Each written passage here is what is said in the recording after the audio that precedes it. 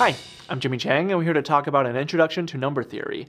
Now, number theory is actually a pretty intensive course that's in the junior or senior levels of undergrad, or sometimes it can be offered in the graduate course in mathematics. But what number theory is it falls in the area of pure mathematics, where it's devoted to the study of integers.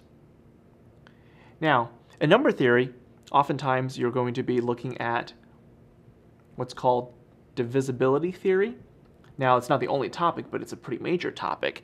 And what happens in divisibility theory is you're going to explore how certain numbers are divisible or not. And part of what's involved is the use of division algorithms, okay,